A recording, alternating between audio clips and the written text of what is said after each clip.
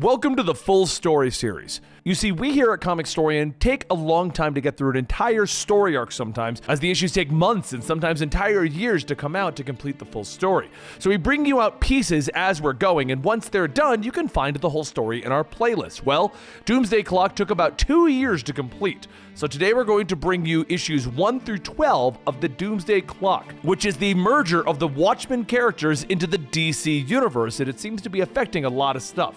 Hope you guys enjoy. Let me know what you think in the comments down below.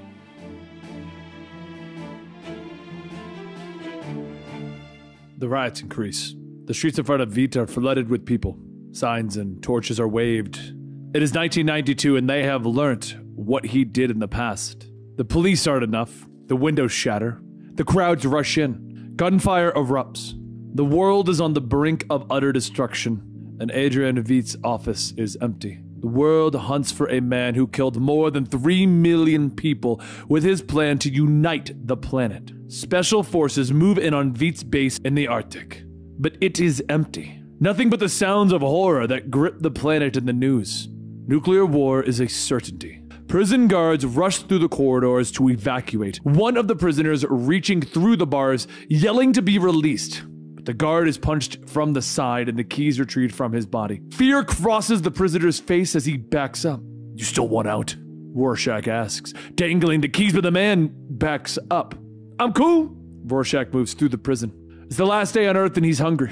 His routine was thrown off this morning and he couldn't eat his pancakes. Syrup was cold. He stops in front of a door marked 13. Was it 13? No, 31. He keeps walking. He stops at door 31, turning the key.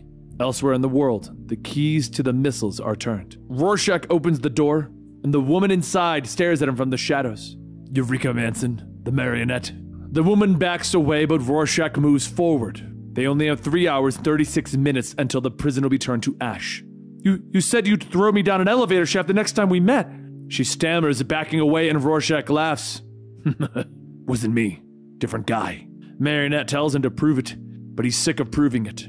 And he simply removes his glove, showing the dark skin underneath. He hands her an envelope that is sticky with syrup. "Payment for a job." Marionette opens the envelope, discovering the picture of a child. "Come with me, do job. Find out where the boy is." Anger flashes and the woman rushes him, demanding to know where her son is. But he doesn't know. His partner does. She just has a job to do. Find God, save the world.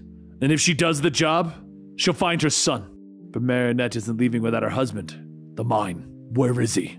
Further in the prison, the prisoners have all begun to kill the guards and worse. "Hey Billy, the mute is giving you the evil eye," one tells his buddy. Looking up, they see Marcos Miaz sitting quietly in his cell. "You got something to say?" The thug yells, stalking into the cell. But he doesn't talk. Everyone knows that the mime doesn't talk. They pick him up and they beat him, blows raining down on his face and his stomach. He sags against them. "Baby!" Marionette calls out to him from a window with Rorschach over her shoulder. She knows that he's in the middle of a performance, but they gotta go. Suddenly, Mime isn't sagging anymore. Bones break and blood splatters as he takes apart the group of prisoners, finally ending with a flourish and a big smile on his face. Finally meeting up, Rorschach tells them, "Reunions have to wait. Cause trouble, I take an eye." But they can't leave without Mime's weapons, so they go to lockup and Mime smiles as he picks up nothing. "You have problems." The group escapes into the woods and Marionette continually asks questions, but Rorschach refuses to answer. He leads them to his getaway car, which, judging by the smell, also acts as his home and his bathroom. They drive back into the city, the place that everyone is trying to escape from. Riots and looting continue, but the group escape into the sewers quickly. The tunnels are dark and Rorschach seems to be easily confused, trying to remember if it's left or right. Mime draws a gun that doesn't exist from a belt that he's not wearing.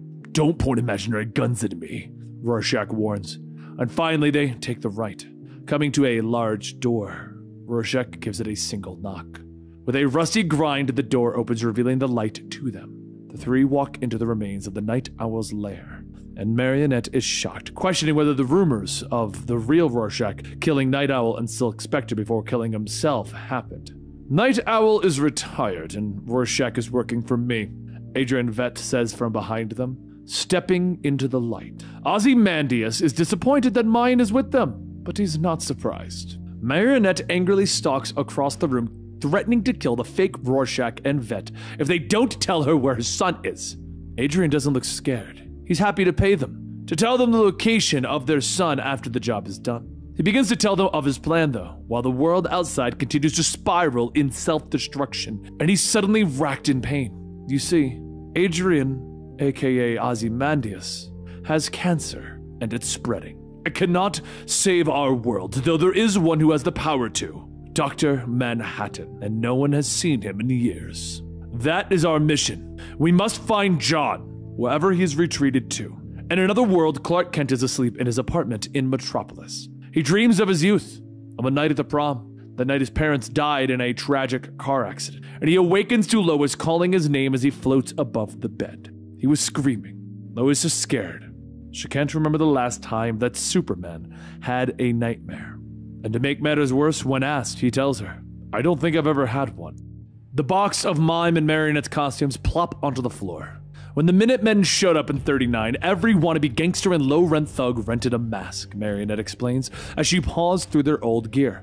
She remembers a time when you could go and buy a costume and a name from a tailor in the city. Rorschach just looks on as the two criminals continue to put on their costume. "You're giving them their costumes? Expecting what?" he asks Vet, who is working on Night Owl's old ship. "Cooperation," the genius tells him. "Expecting is a lot," is the growled response. Rorschach looks on at the villains, and he knows that they see the world through a different lens, that they need to be watched closely. Quickly, Mime and Marionette don their costumes, putting on the makeup that will finish their look. In the past, the villains attacked a bank, and one of the tellers would look out from her cubicle, her hand reaching down to touch the silent alarm button. She jumps back up as Mime shoves her face into the glass, glaring at her. "Please! I didn't do anything!" she screams. He shakes his finger at her before headbutting the glass, shattering it in her face. He holds his weapon, pointing a non-existent gun at her. "What do you want?" she questions. Marionette walks over, reaching through the shattered glass to take a picture of the woman and her son. The woman begins to babble, but Marionette tells her to be quiet and look at the person who can open the vault. The villain looks over her shoulder, seeing the bank manager who is standing amongst the crowd. "Thanks a lot, Julie!" he cries in anger, but it doesn't matter. The manager tells him that it is on a timed lock and it won't open until tomorrow. Marionette looks bored, turning back to the frightened teller in her booth. "Julia, is it?" she asks, still holding the photo of the woman's son. Julia lets out a squeak and tells him that the manager is lying, that he can open the safe anytime. The man charges across the room, yelling that Julia is fired after this, and Marionette smiles as the man continues to rant and rave. A simple clap of her hands and a single wire dangles between them.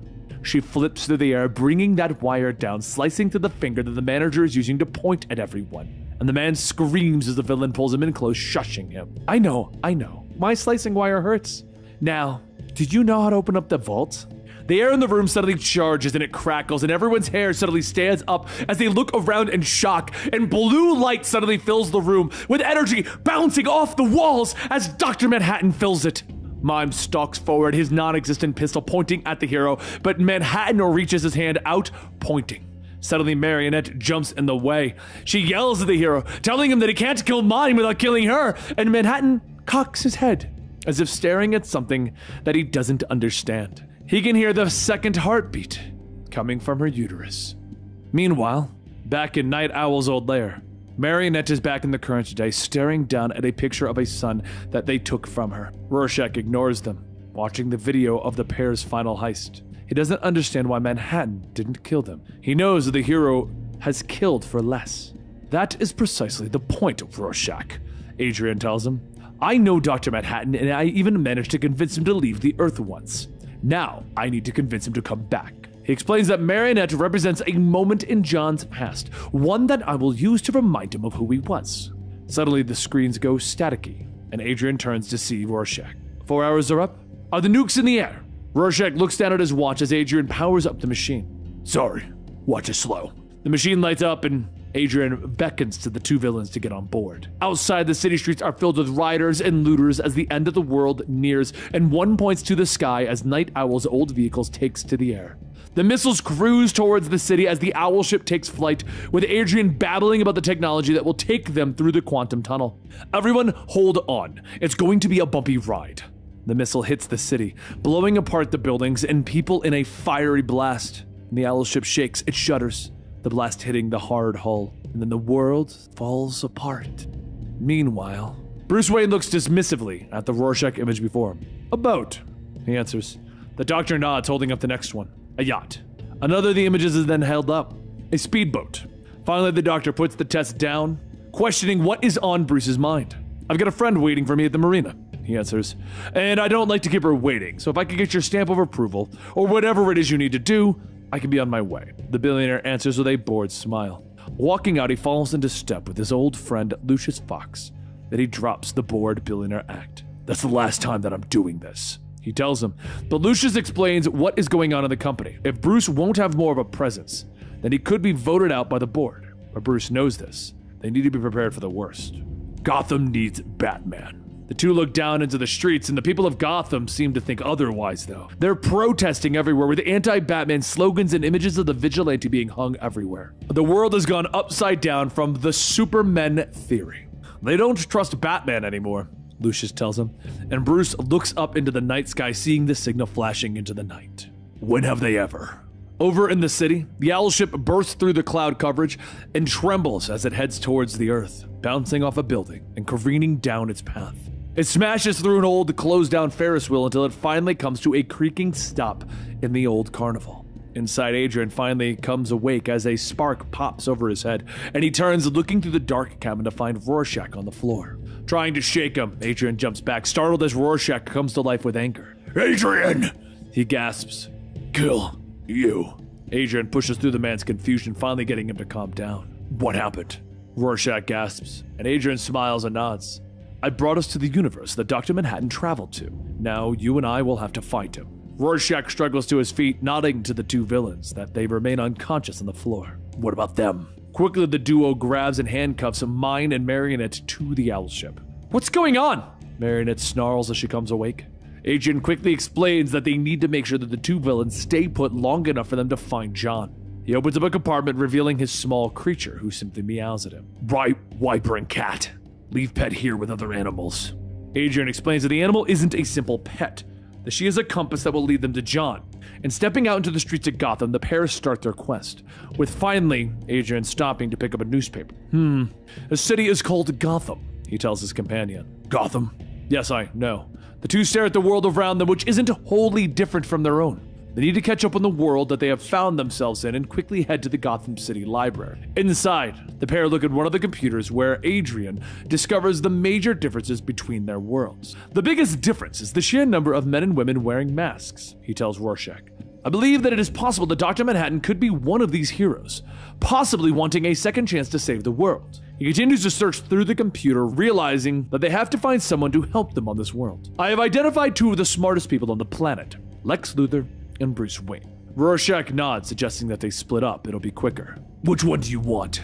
Adrian grins. The smartest, of course. Meanwhile, at Wayne Manor, Rorschach slips quietly through a window, making his way through the dark manor, until he finds a stack of pancakes in the kitchen. He sits in the study, ready to dig into his impromptu meal. But a loose piece of paper suddenly blows across the floor by a draft. The hero investigates, finding a draft coming from beneath an old grandfather clock. He notes the time, seeing that it's wrong, and then he yanks, pulling the hidden door open and heading down into the dark cave. Meanwhile, in the city, Batman looks up as a sensor from the cave suddenly goes off in his cowl. And at LexCorp, Lex Luthor enters his office to discover someone standing there. Excuse me, how did you get in here? Adrian doesn't even bother to look at him. I let myself in.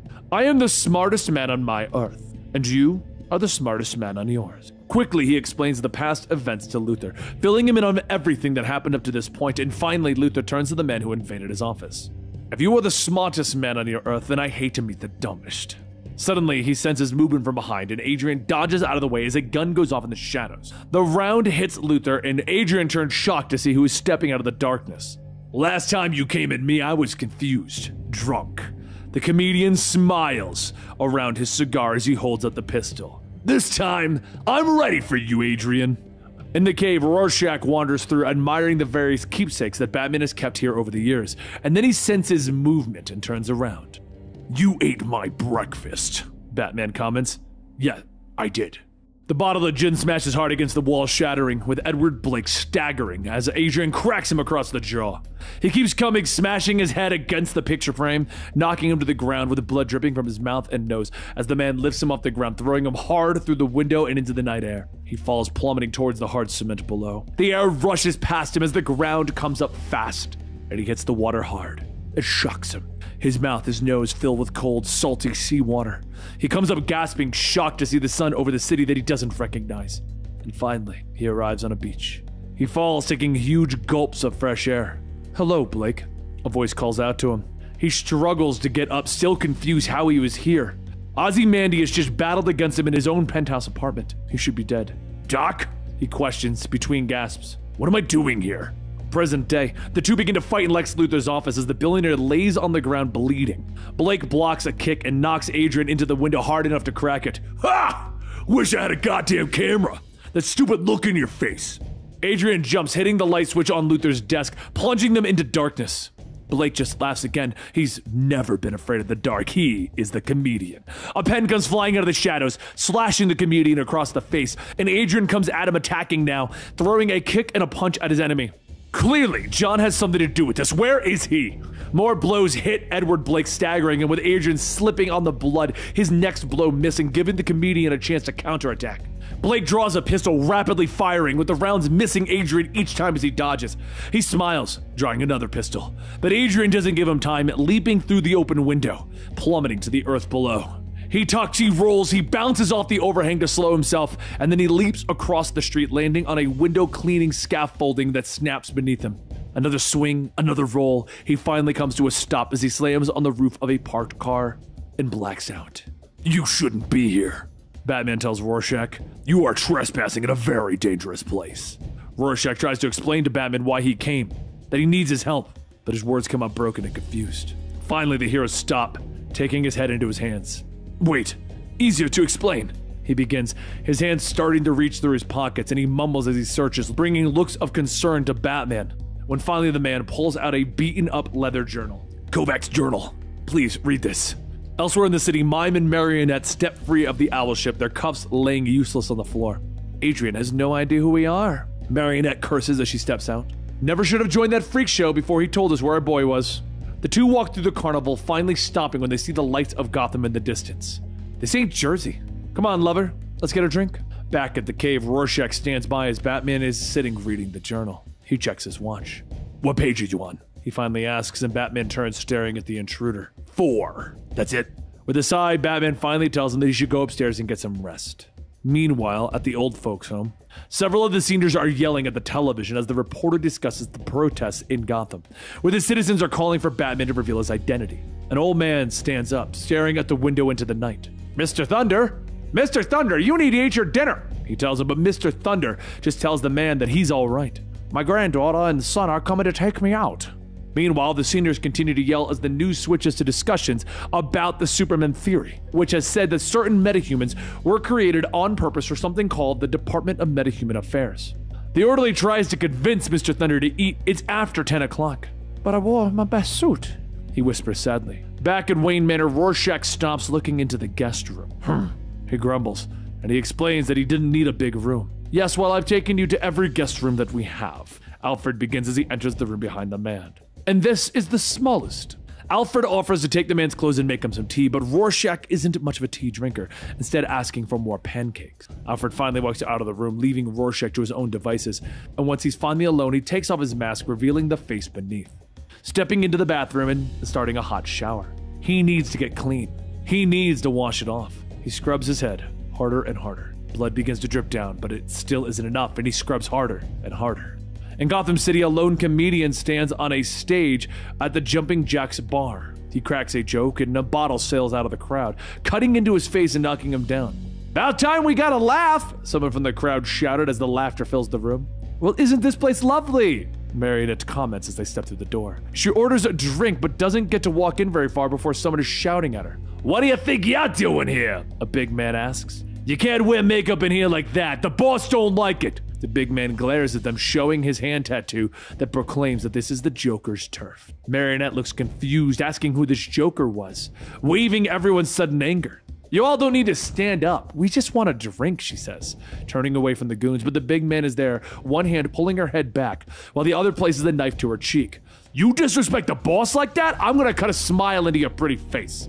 Mime steps up, his non-existent gun pointing at the man's face, and the other goons laugh with the man sneering at him. Mime pulls the trigger, but there's no sound, and a bright flash erupts from the empty air and the man falls, a bullet passing through his skull. Mime grins, turning the gun on the rest of the crowd. The goons all jump him, but he twists, firing again. He twists again, dodging a bottle and firing, and his hand flicks as a knife is being held in it. And another thug drops, blood pouring out of a stab wound in his throat. Marionette collapses, pulling her slicing string out. She twists and dances, cutting off a man's face, severing the barrel of a gun and then a man's hand. Later, the two sit at a bar having a drink, with Marionette turning and the bar now being a scene of death and chaos around them. What do you say we find this Joker? Images and nightmares are flashing through Rorschach's mind, though, while this is going on, and he sees the monster suddenly appearing before him in a bright light, and he sits up screaming. It's okay. You're safe. Bruce tells him by his bedside. I read the journal. I know where Dr. Manhattan is. Later, the truck rolls through the gates of the Arkham Asylum. Batman pulls Rorschach to his feet, telling him to follow his lead. He leads him down the dark corridors of the asylum, looking at his tracker. Down here, signal's getting stronger. They stop with Batman looking through a dark door. He's in here. Rorschach steps into the shadows of the cell, calling for Manhattan, but the door clanks shut behind him. No! Rorschach hisses as he turns back to Batman on the other side of the bars. I'm sorry, but you belong here. Rorschach rushes to the bar screaming, Killing over this! Cut out your eyes! Batman walks away to screams echoing through the hallway around him. Let me out!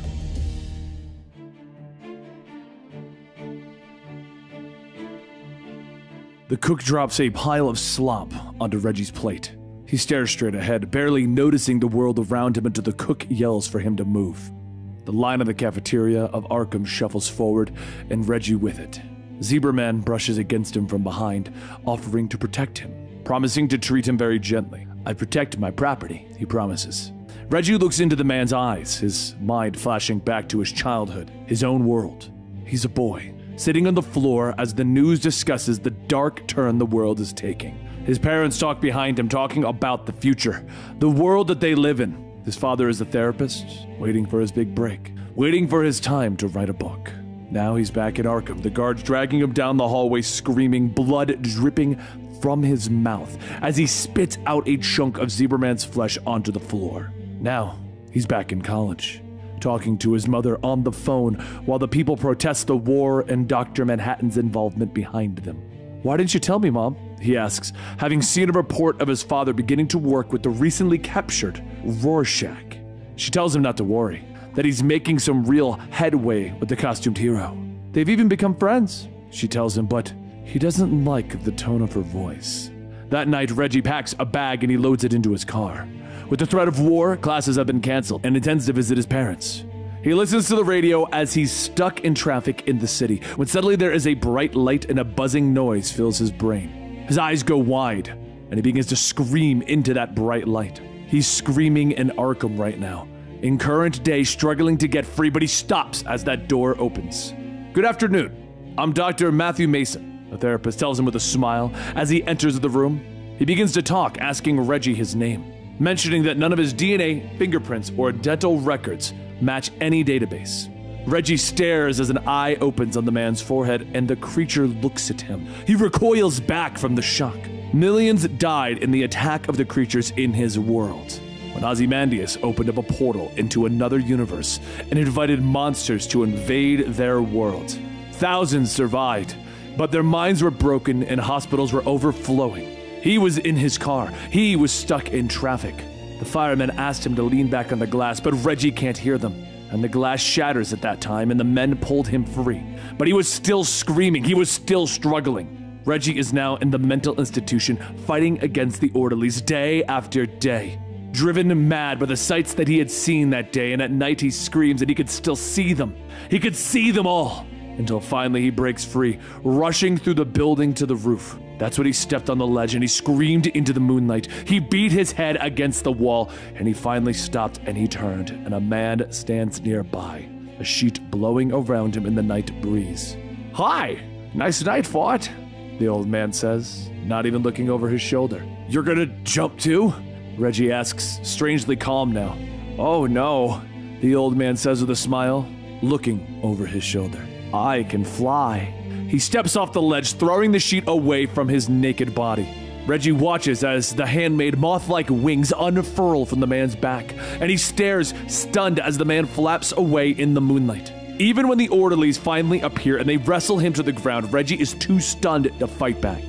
Now, he's back in the hospital with the doctor holding up a Rorschach test, asking him what he sees.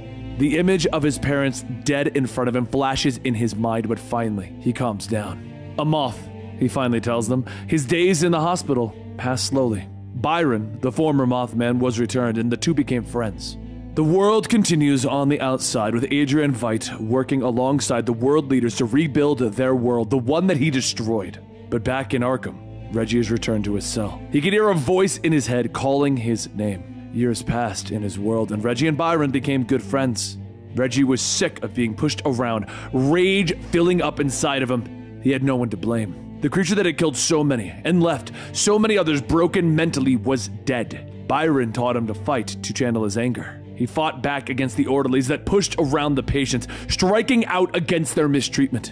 And finally, in October of 1992, the world learned the truth. Adrian Veidt was suspected of orchestrating the alien attack, of creating the creature that left Reggie's mind snapped and broken, and had killed his parents, and killed millions.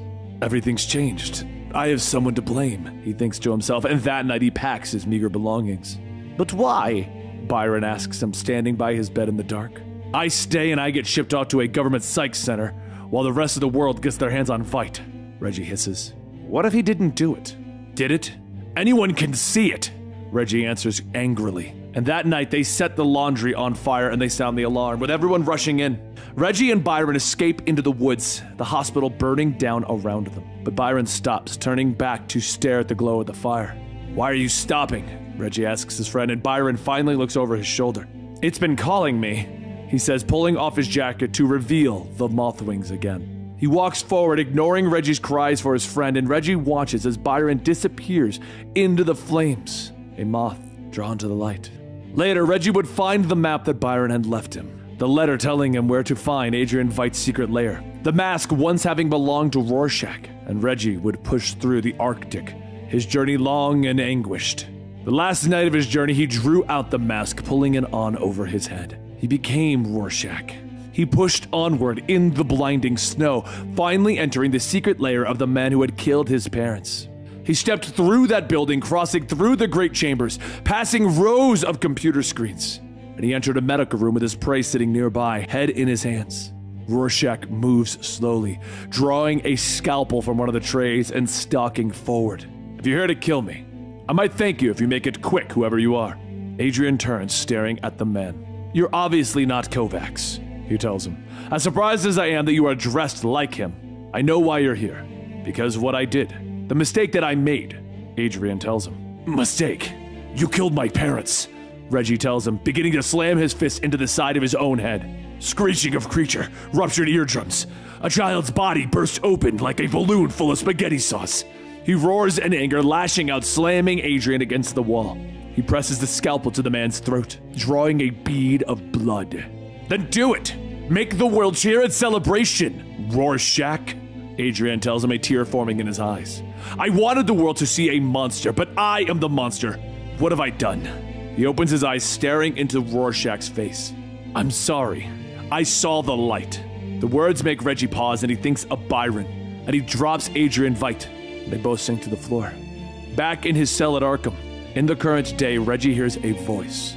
This time he looks up and he sees a blonde woman standing at his cell door. I'm Jane Doe. I've been in your mind for a few days and whoa, what a busy place. We need to get you out of here before it's too late. I won't be around much longer. She smiles at him, light seeping through the door. She opens the cell and Reggie holds out his hand. Who are you?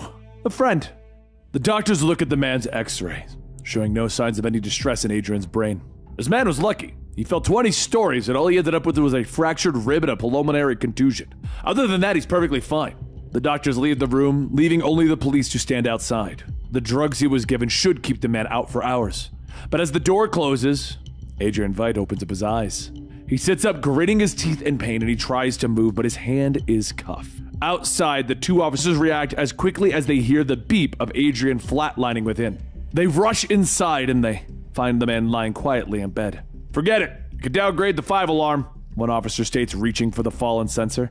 His sensors came loose, that's all. Yes, I pulled them loose to bring you back in here, Adrian tells him, his voice startling them as he holds up the unlocked handcuffs. So I could get the keys to my cuff. Now please, sir, take off your uniform. The officers reach for their guns, anger flashing in their eyes, and moments later, Adrian enters the parking garage dressed in the officer's uniform, with his gun pressed into the back of his partner. They come up behind several other officers and an animal control worker who wonders at the sight of Bubastis. My uniform and my cat, he tells them, pointing his weapon at their backs. I'd like them both back. Minutes later, Bubastis meows as Adrian points the van out of the parking garage and rumbles down the road. Elsewhere in the city, Rorschach and his new friend have broken into a used clothing store. I can't wear real leather. It's outlawed where I come from, Jane Doe yells.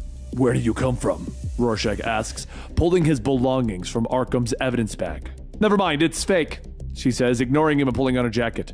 Don't even know your name. Not important, but you can call me Saturn Girl. Saturn reaches into her own bag, pulling free a gold ring with an L and a star engraved on it. Need to find Manhattan, Rorschach tells her as the two step into the night air. Any ideas? Oh yes. We need to find a great light, Saturn Girl tells him. Meanwhile, over in a retirement home, the orderlies open up the door to Johnny Thunder's room, but the old man is gone. A Nathaniel Dusk movie plays in the background as the men investigate the sheets that were tied to the bedpost to allow the elderly man to climb out the window. A newspaper laying next to the bed tells of a mysterious green fire that spread within an old steel mill. Across town, Mr. Thunder stares out the bus window into the rainy night as he heads towards Pittsburgh. And back at the crash site of Night Owl's old ship, Adrian slides open the door, holding Bubastis in his hands. Yes, they're gone, he answers. He notes, answering his pet's inquisitive meow. You must be Adrian Veidt. A voice calls in the shadows, and Adrian turns to find Batman sitting in the pilot's seat with Rorschach's journal in his hands. I've read all about you, he tells him, holding up the leather-bound journal. Lights flash outside and Batman stares out the viewport, seeing the police cruisers grow closer. What do you want with my world? He asks. I don't want any trouble, but it seems that's all you have to offer, Adrian notes, taking his seat at the aircraft controls. We know you're in there! Come out with your hands over your head! The police call over their loudspeakers, lights still flashing in the dark. The officers fall back, though, as the airship rises into the sky. The ship floats through the night sky as Batman watches out the viewport. Rorschach escaped, he tells Adrian, turning back to him. Of course he did, but we have more immediate concerns.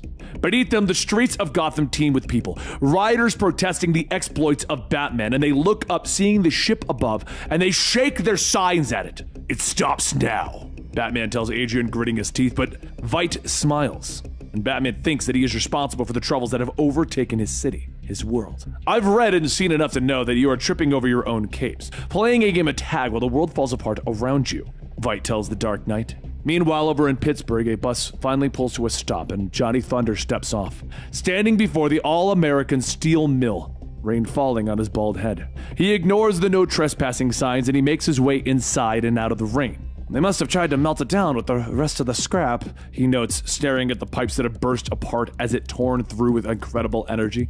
He turns, voices echoing in the building behind him, and 3 drug addicts see him stopping short. He's security? Nah, maybe he got something, one notes as the 3 move towards him. They reach out their 2 skinny arms, their rotting teeth and stale breath blowing into Johnny's face. Give me what you got, they snarl. Give me your wallet or I'll poke your eyes out. Johnny pushes them away, trying to run, but the thugs just laugh. We'll give you a 5-second head start, old man. Over in Gotham, Adrian continues to evade the police choppers while berating Batman on his colleagues' failure to fix the world that they were given. You're too busy putting these supervillains into prisons with revolving doors. You've ignored the world's real problems, he tells him. And Batman reaches for him, trying to stop him, but the aircraft smashes into the side of a building, throwing the Dark Knight to the floor. Outside, the riots have continued, Mime and Marionette stepping out onto the GCPD rooftop, where some thugs are throwing the bat signal into the street below. Isn't this lively? I hope they have fireworks, Marionette laughs. Adrian pulls up, Batman tumbling back, rolling across the floor. What have you tried to do to make your world a better place? Adrian asks, rolling the craft. Batman tumbles again, this time falling out the opened hatch. He plummets towards the streets of Gotham and the angry crowd below. Reaching for his grappling gun, he fires it. He swings on the tethered line and the crowd reaches for him, trying to pull him down. Fists and feet begin to pummel him, blood spurting from his nose. Meanwhile, at the steel mill, Johnny rounds the corner, the crowing cackles of thugs echoing behind him, and he stops short, his eyes falling at the sight of the Green Lantern sitting before him. I found it, he cries triumphantly as he picks it up, but it's ripped from his hands and fists begin to rain blows on his aging face. The green light fills the ground as he's knocked to the floor. One of the addicts raises the lantern, prepared to bring it down on Thunder's face, but a club comes out, cracking hard against the man's bone, snapping it. He falls away screaming as Rorschach steps forward, launching into a fight with the remaining addicts. Mr. Thunder? Saturn Girl asks, reaching to comfort the old man. Don't worry about them, she tells him, pulling his head away. They were going to die of an overdose tonight anyway. Meanwhile, over in Gotham, Marionette looks down into the crowd below, which have begun to crawl over the destroyed bat signal. This is fun! She laughs. You two have caused me a little trouble tonight. A voice calls from behind them, and the villains turn to see the Joker walking across the rooftop, a smile on his face. Hey, boss, one of the goons calls. I'm monologuing! Turning with anger, he stops, looking down at the beaten body of Batman before him. At the steel mill, Rorschach turns away from the beaten bodies of the addicts on the ground, and he reaches for the Green Lantern. He turns back to Johnny Thunder, holding it aloft. Tell us, what is Lantern?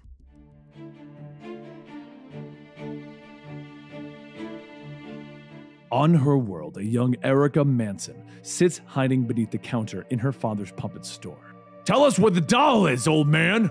Someone shouts.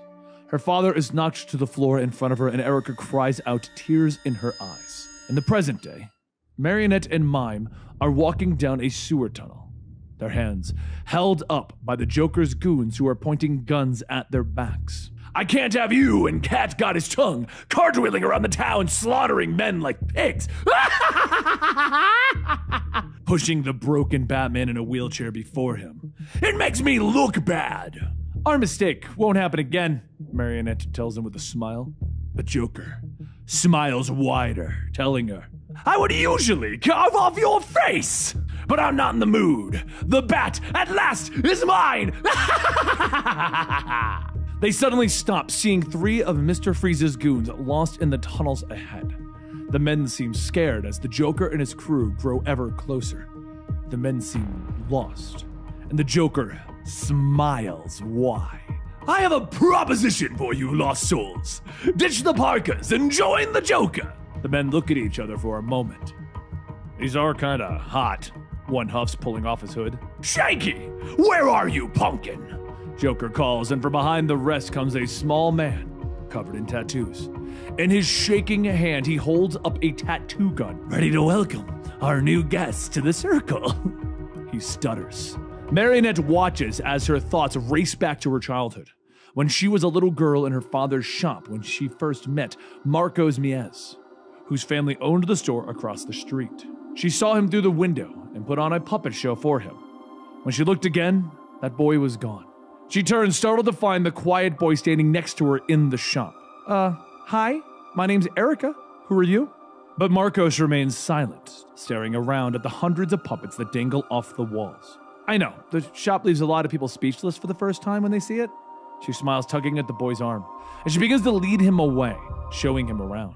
Back in the tunnels, though, Mime and Marionette look on as Shaky begins to tattoo the new recruits, bringing screams of pain. And the Joker smiles, looking back at them over his shoulder. All right, I'm in a generous mood. Apology accepted, you two. Which one of you wants to go next?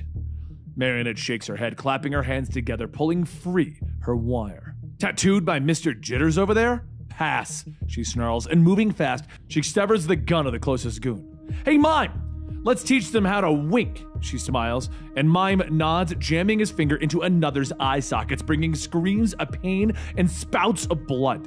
Oh no, don't lose your head, boys, Joker calls, pulling free a pistol. That's why they call you the Joker? That one was a bit on the nose. Joker aims his pistol at the man that Mime is beating and fires. The round cuts through the head of the Joker's thug, dropping him to the floor. Oh, well, that's embarrassing. Everyone stares in shock, but the Joker just smiles, turning back to Batman, pushing him down the tunnel. Well played, he calls over his shoulder. Come now, everyone. We wouldn't want to be later than we already are. Back in her world, in an earlier time, young Erica was walking down the street with her marionette puppet when she was stopped by the neighborhood kids. Why are you always smiling? It creeps everyone out, like your dad does. What kind of creepy old man plays with dolls?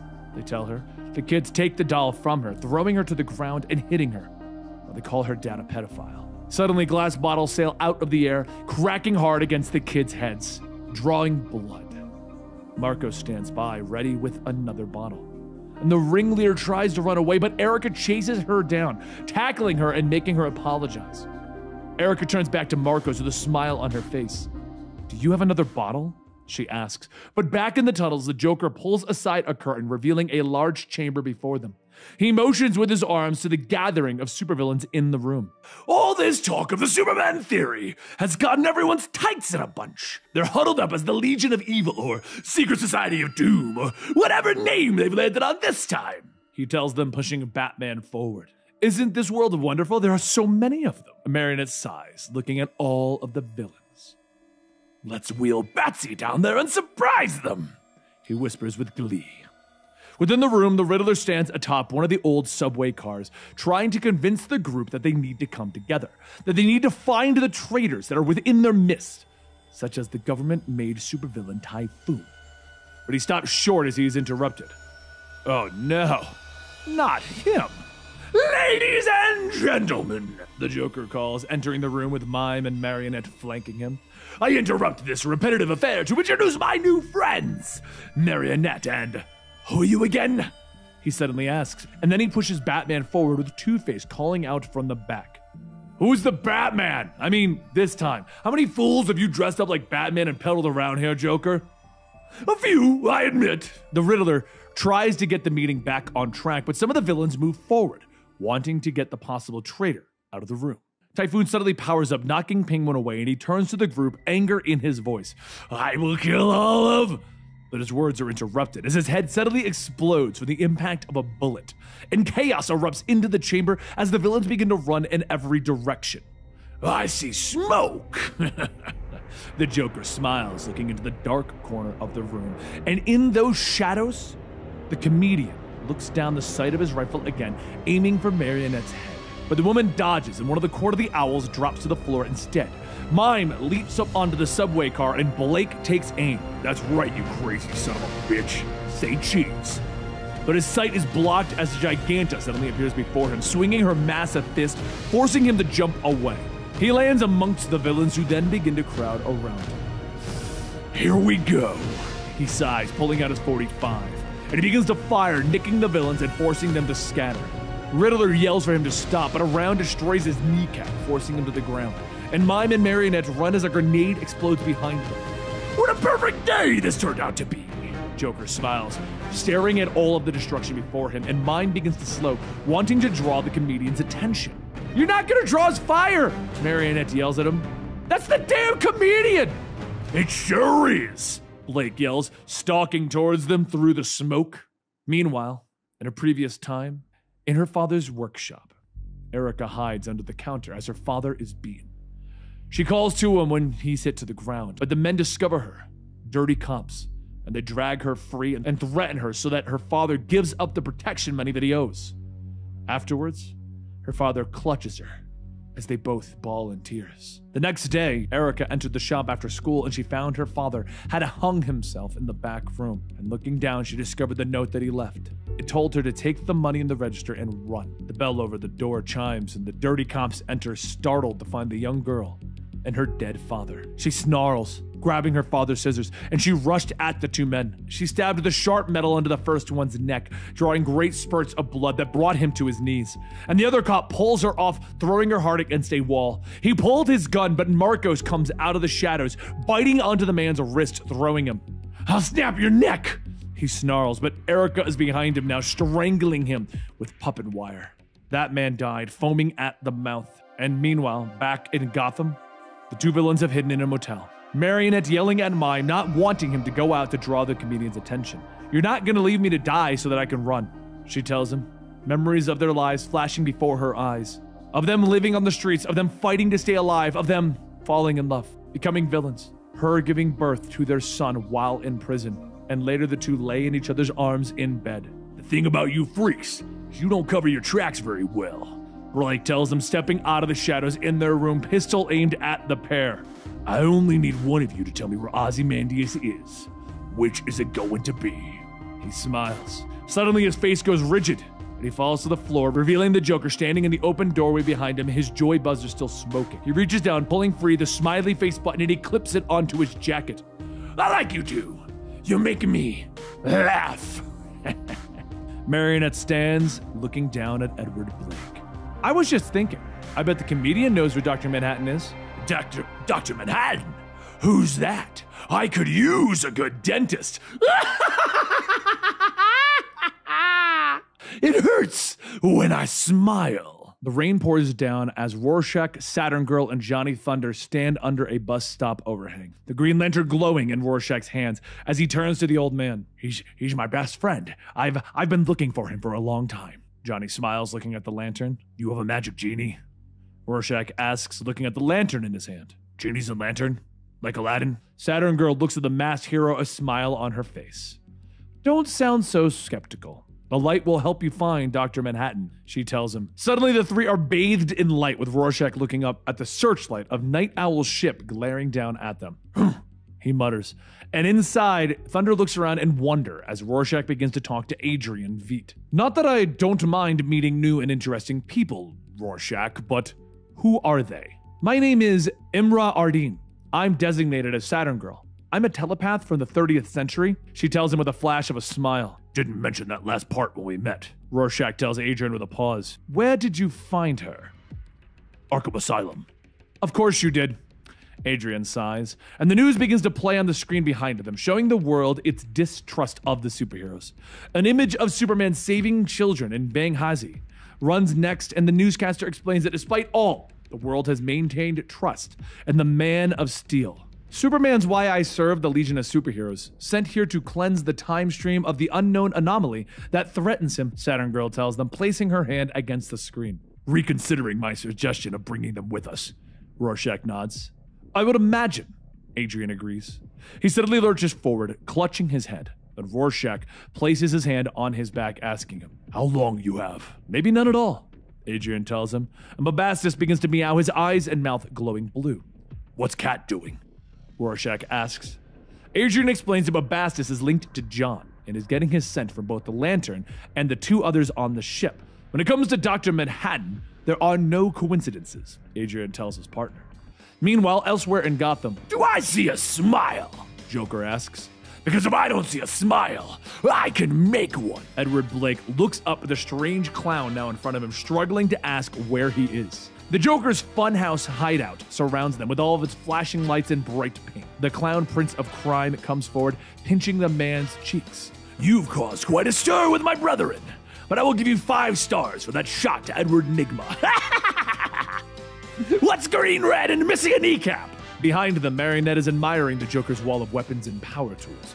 "Don't be shy. My home is your home," he calls out. And the woman takes hold of a power drill, stepping forward to the restrained comedian.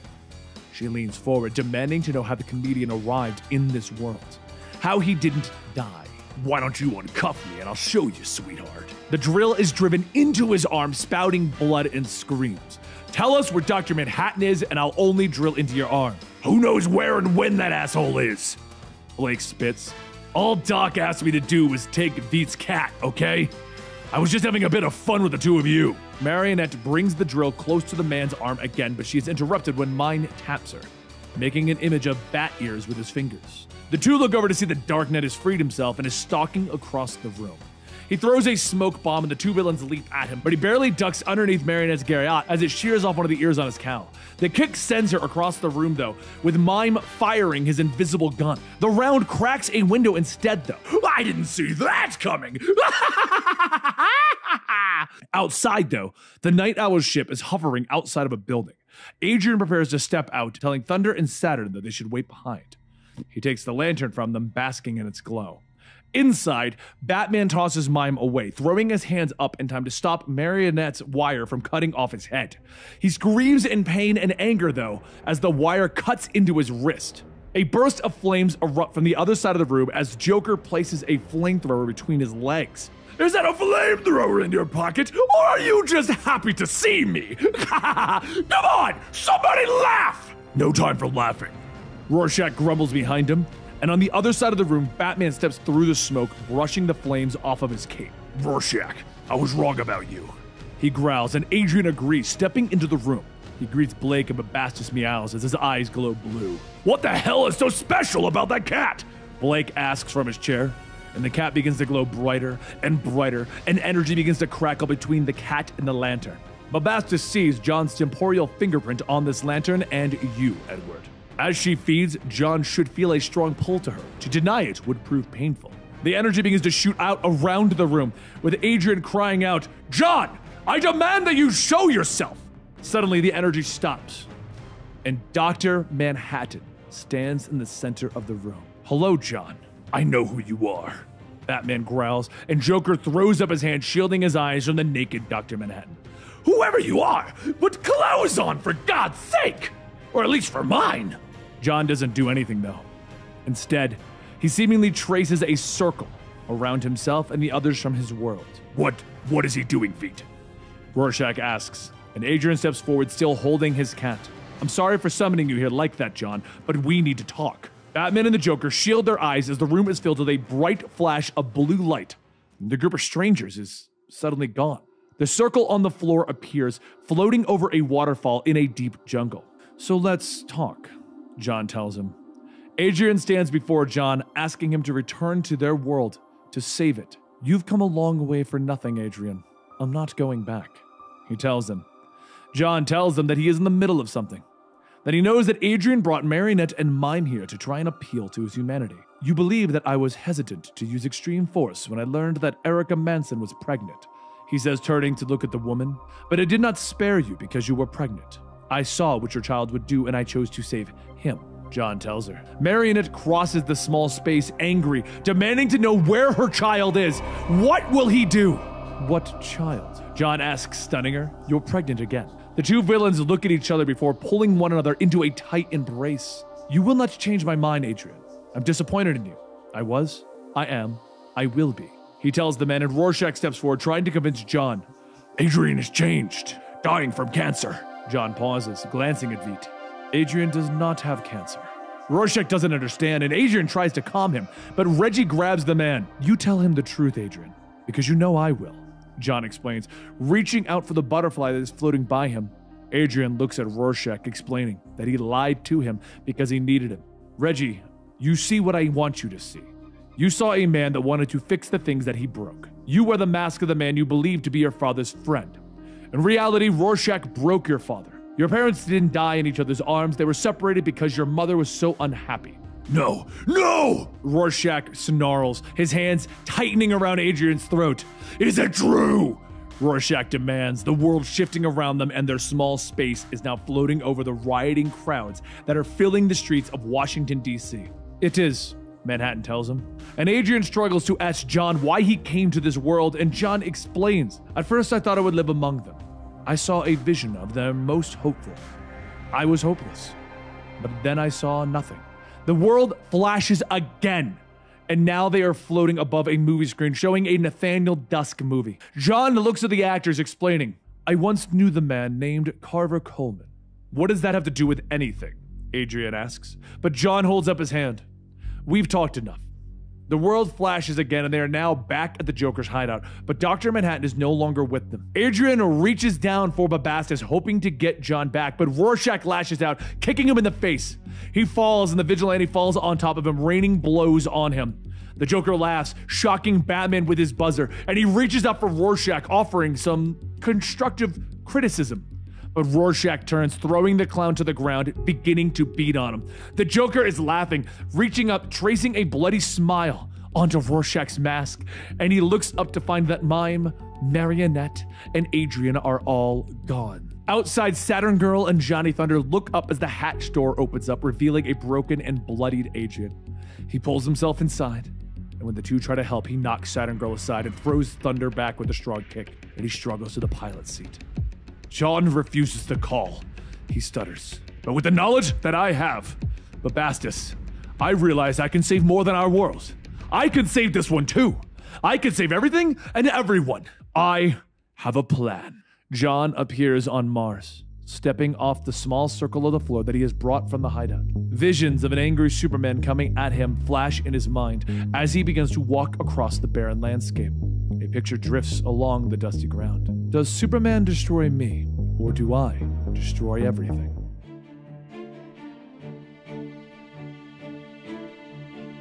Bastus yawns, his mouth stretching wide, as he sits on the floor of the Oval Office, the seal of the President of the United States beneath him. Behind him, bathed in moonlight that floods through the windows, Adrian Veidt holds up the file that he was looking for. Yes, this one will do nicely, he whispers to himself. Back at the Daily Planet, Lois and Clark stand talking to Perry White as he leans out of his office, yelling for Lois to finish a story that she owes him. I'm working on it, Chief, she promises. And when she turns back to her desk, she finds an envelope addressed to her with no return. She reaches forward, curiosity overcoming her. Breaking news from Moscow! The news suddenly blares behind her, bringing everyone's attention to the TV.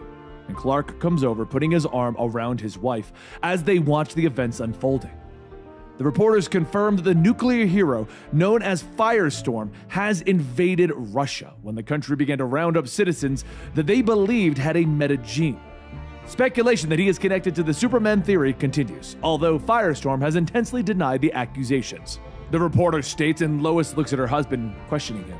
Firestorm wasn't created by some secret government program, Lois, Clark tells her. Ronnie Raymond and Martin Stein were in a nuclear accident that fused them together. Ronnie is in control of the body while the professor advises him telepathically. Ronnie's just a kid, known for his temper. The news continues to show the fight as Perry leans out of his office again, screaming who wants to go to Russia, and both Lois and Clark raise their hands. Meanwhile, over in Moscow, Firestorm and Pazar trade their blasts of fiery energy, with Pazar's teammates lashing out, eventually bringing the nuclear hero to the ground. With his fire extinguished, Firestorm drops into the Russian crowd below, hands reaching for him as the crowd lashes out. And Ronnie begins to scream, "Let go of me!" His fire ignites. It begins to blast over the crowd. And when the flames recede, Ronnie stands, looking out at the crowd of people that have turned to glass around him. He stares, fear and sorrow on his face. My God, what did I do? I didn't mean to. He disappears into the air, disappearing into a blaze of fire. But back at the Bugle, the reporters all stare at the news report. Did he kill those people? Jimmy asks, stunned. It can't be what it looks like. Can it, Clark? Lois asks, and when she looks back behind her, Clark is gone in a gust of wind. And with a whoosh, everyone sees Superman streak past the window, headed out of the country. But Superman doesn't head to Moscow, and in the capital of Kahndaq, the hero known as the Creeper looks up from handing a child an apple. A bird, a plane, a Superman. He chuckles as the Man of Steel lands nearby, offering him a wave. Superman looks up as Gigantus steps up to him, and the two nod at each other, with the supervillain leading the Man of Steel to their leader's throne. Hello, Superman! Black Adam calls, sitting on his throne, leaning on his arm. He stands, stalking across the room to stand before Superman. A moment passes and the ruler extends his arm, offering it. Welcome to Kahndaq. The two shake their hands, with Black Adam leading Superman around the castle, showing him that the metahumans and the humans both live there peacefully, hero and villain alike. In Kahndaq, all are welcome, Black Adam tells him. Even Firestorm? That is why you're here, is it not? But Black Adam tells him that Firestorm has not come to Kahndaq, despite what the rumors state, and the two share a conversation, where Superman tells Adam to make sure that he doesn't try to cross any borders, to take the law into his own hands. When you find Firestorm, tell him that he's welcome in Kahndaq, Black Adam tells him, and with their conversation complete, Superman turns and flies away. But later, Lois sits at her desk at the planet, talking to Clark on the phone. The two believe that Ronnie never left Russia, and Clark hangs up, with Lois telling him to be careful. She turns, once again noticing the envelope with her name on it, and she reaches inside to discover a flash drive. "Who sent me this?" she asks, plugging it into the computer. "Company presents American News." The loud voice narrates as a World War II newsreel begins to play. "It's April 2nd, 1941. As the war rages overseas, back home there's trouble. Saboteurs, spies, fascists," the voice calls out. Lois leans forward, trying to figure out what this is. Images of teams of superheroes flash across the screen. "And only the Justice Society of America can stop them." Lois leans closer, not recognizing any of those superheroes. "Who the hell is the Justice Society of America?" she questions. Meanwhile, Superman lands in the dark city of Chernobyl. He stops, listening closely, hearing the voice of Firestorm coming out of one of the abandoned buildings. Inside, he finds Firestorm lashing out with his atomic energies. "Come on, please!" he cries as Superman steps into the room, seeing one of the small children that Ronnie turned to glass. "You have to show me how to do it, Professor! Tell me how to do it!" Ronnie pleads, falling to his knees. Superman comes up behind the young man, trying not to startle him. "What happened, Ronnie?" he asks softly. He puts his hand on the man's shoulder, assuring him that he doesn't want a fight. "I'm not here to hurt you. What happened to those people?" he asks, nodding towards the glass child. Tears fill Ronnie's eyes as he explains that he's only ever been able to transform elements, nothing organic. "You're trying to bring the boy back." Superman nods, and Ronnie follows up, nodding with him, telling him the Stein doesn't think it's possible. "You did it once, Ronnie. Maybe it was an accident or a trigger through stress. Maybe your powers are evolving. I don't know, but you did it. You can do it again." Ronnie nods, promising to try again. He warns Superman that he should leave, that he might detonate if he's unstable, and Superman smiles, putting his hand on the man's shoulder as he moves to step behind him.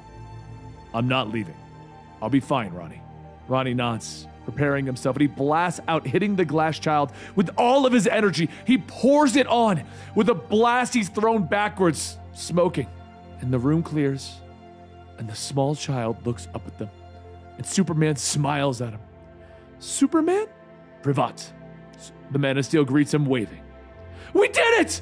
Firestorm cheers from the floor, smiling and crying. Superman picks up the boy, assuring Firestorm that he is okay. "Everyone else in Moscow will be as well. It's going to be all right, Ronnie," he assures him. Tears fill the young man's eyes. "Thank you, Superman." He smiles. Near the site of the incident in Russia, Vladimir Putin has called together a press conference. He confirms that Firestorm's act of aggression against the Russian people is seen as an act of war by an American agent, says the man is known to be part of the Superman theory. "We are at war," Putin confirms. "I was hoping I could convince you otherwise, sir," Superman calls, descending from above. "Welcome, Superman. Thank you for coming. I assume you were here to help." Putin greets him. Superman confirms that he is, and he steps onto the podium. As Superman addresses the crowd, he asks that they try not to demonize the metahuman population, and that the Superman theory is nothing more than a giant lie. On his way to Moscow, Batman is listening to the broadcast, and he flicks a switch, sending a signal that only Clark can hear. "Clark, it's Bruce. You need to stop talking. Keep your mouth shut. Don't pick a side." Back on stage, Putin steps forward, demanding that Superman stop. "I have proof. Firestorm is an American agent, Superman. This was an attack against the people of Russia," he tells the Man of Steel. But Superman tries to explain that Firestorm can change the people back. But he's interrupted as Ronnie suddenly lands amongst the people. Everyone begins to scatter in fear as the military moves in, and no one notices the young boy in Firestorm's arms as the soldiers aim their weapons. Superman moves fast, suddenly appearing in front of the boy, blocking the bullets. The rounds ricochet, shattering the people that have turned to glass. "No! You're killing them!" Ronnie screams, lashing out against the soldiers with his energy. The heroes leap in, with Posar attacking Firestorm. The rest of his team move in on Superman, trying to stop him. "Please, I can make this right!" Firestorm begs as he struggles with the Posar. The tanks begin to rumble in, rolling over the glass statues. As Superman sees this, anger filling him, and he throws the other heroes off of him. He flashes forward, throwing his shoulder into the tank, knocking it backwards. Firestorm falls amongst the destroyed statues. Tears are in his eyes. No, I can fix this!" He cries as he holds up the pieces of the statue that was once human. "Why wouldn't you listen?" He screams, his nuclear fire flaring. Superman moves forward, reaching a hand out to the young hero when he hears Bruce's voice in his ears again. Superman, listen to me. The energy readings are spiking. Don't lose control, Ronnie, Superman tells the young man, putting his hand on his shoulder. Ronnie closes his eyes, and the energy dissipates. I'm okay, he breathes. Superman suddenly pauses as he hears Bruce's voice in his ear. He is screaming, "It's not Firestorm!" The blue light flashes around them, destroying everything. The blast hits the Batwing, shattering the cockpit. And from his command center, Adrian Veidt is watching the events unfold on the news. And he smiles. It begins. A gold ring floats through space, droplets of blood sticking to the cold vacuum. In the future, Dr. Manhattan sees a young Legionnaire give his life to save the Earth's sun. The explosion sends the ring back, and Manhattan looks at it in his hands. Something is wrong, though. Time is fluid. Manhattan cocks his head to the side. It is July 1940, and he moves the Green Lantern 6 inches away from Alan Scott, seconds before his accident. He looks down at the ring in his hand, but it is gone. It was never there. He looks again into the future and sees nothing but darkness. 1 week from now, he sees nothing. The last image he sees is of Superman angrily charging at him. Does Superman destroy me, or do I destroy everything? He asks himself. Several ships draw closer as the entirety of the Justice League and their allies close in on Mars. It is here that they have tracked the energy signature that caused the destruction of Moscow. John looks up into space from the surface of Mars. 5 days ago, a tachyon fog on Earth obscured his vision to see into the past and the future. The fog has begun to fade, and John can once again see into the past. He sees the destruction of Moscow, the heroes gathering, Batman and Superman. He sees the Earth turning against the Man of Steel, gathering outside the Hall of Justice to protest his involvement in Russia. Inside, Lois runs to her husband, who still lays unconscious from the blast. At Wayne Manor, Alfred turns to find Bruce coming in, struggling up from his bed despite his wounds. What's going on? Where's Clark? Alfred tries to push the man back to his bed to no avail. He's recovering, secured in the Hall of Justice, Alfred assures him. And Firestorm. The young man awakens on one of the Justice League ships, startled to find Professor Stein sitting next to him. In the manor, though, Bruce is stalking through the house, headed for the Batcave, while Alfred explains why the entire League left the planet to travel to Mars. They discovered that it wasn't Firestorm who caused the explosion. It was someone else. Someone that they believe is trying to kill Superman. Bruce rips off the last of his bandages as he sits at his computer. They're being played. Firestorm wasn't behind the explosions, but I don't know if the man that they're going after was either. I should have listened. I didn't see it, he whispers, looking at the mask of Rorschach. On Mars, the ships begin to land and the heroes gather, staring out into the wasteland of Mars, seeing a palace in the distance. Kinda creepy, isn't it? Guy Gardner notes. So still, so pretty. Back on Earth, Lois stands over her recovering husband when suddenly a voice calls out in the darkened room. Hello, Lois. Did you get the drive that I sent you? Lex Luthor asks from the doorway. Lois turns, anger flashing in her eyes as she shouts at Lex. I don't know how you got here, Lex, but if you've come to finish Superman off, it'll be over my dead body. I have no intention of harming Superman at this moment, Lex assures her, stepping into the room. Meanwhile, back on Mars, the Lanterns have sealed the planet in a green orb, and the heroes move forward, with Martian Manhunter taking lead. Hello, my name is Jean Jans. Who are you? Where do you come from? What are you doing on Mars? He asks as the heroes begin to encircle Dr. Manhattan, who barely seems to notice them.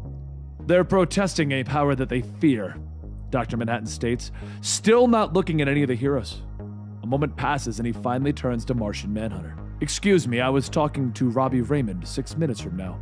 The Tachyons are muddling up things. You're here looking for answers you don't know the questions to. Guy Gardner steps forward, looking around at the gathering of heroes. Shocker! The guy's a lunatic! But Jean tells him to stop. He tries to once again speak to Dr. Manhattan. Dr. Manhattan turns back to the Martian. From your mind, I can see that you're confused. Dr. Manhattan turns back to Martian Manhunter. Only for the moment, in 5 seconds, you will broadcast to everyone's thoughts that you read most clearly my final vision of Superman. The image flashes in everyone's mind, and Supergirl is overcome with anger. You think that he's going to destroy you, so you're coming out to destroy him first? She demands. Guy steps forward, leaping into the air, his ring flashing. That's enough! Talk is over. Let's put some underwear on this guy. The energy strengthens his punch, and the blow nearly twists Dr. Manhattan's head all around, a dull crack echoing throughout the fields of Mars as the man falls to the ground. Christ! I didn't mean to kill him outright! Guy starts to explain, a smile on his face, but he's interrupted as Dr. Manhattan suddenly disappears. Where'd he go? Guy asks, looking around, but suddenly a voice speaks from over his shoulder. That ring, I'm curious. What's inside it? Dr. Manhattan, now completely healed, asks as he reaches out, his touch sending sparks of energy and pain through Guy Gardner's body. He pulls the ring from Guy's finger, dropping the now powerless man to the ground. I must admit, not knowing what is and was and will be, it's enjoyable. Dr. Manhattan notices as he holds up the energy ring. The ring shatters in his hand, drifting into the air in a haze of green smoke and sparkles. This energy, a motion coalesced, manufactured in a power by the ring. He stares at the remnants of the Green Lantern energy. I find it difficult to affect. John Constantine orders the magic users to attack, and Etrigan leaps in, breathing fire, while Zatanna attacks with a blast of magical energy. Magic is swirling around Dr. Manhattan. You all believe that you are wielding magic. He holds out his hand and the energy condenses into a ball. I see this power that you harness is really the scraps of creation, like random errors in computer code, discarded and forgotten, left to be picked up and used by those who have also been discarded and forgotten. The heroes begin to move in for the attack, but the ball of magic expands rapidly, throwing them all away. It feels good to still learn. Dr. Manhattan smiles. Back at the Hall of Justice, Lex steps forward, telling Lois that he comes in peace, but Lois knows that Lex has spent his life trying to destroy the Man of Steel. Why would I believe a word that you say? Lex just smiles. He's excited to see Superman taken down a peg, and he understands her caution. Reaching into his pocket, he pulls out a pistol, offering it to her. Take it if it makes things better. Lois nods, taking the weapon, aiming it at Lex, gritting her teeth. Don't take a step closer to Superman, she warns. Lex just nods. I was the one who sent you the footage of those heroes that never were.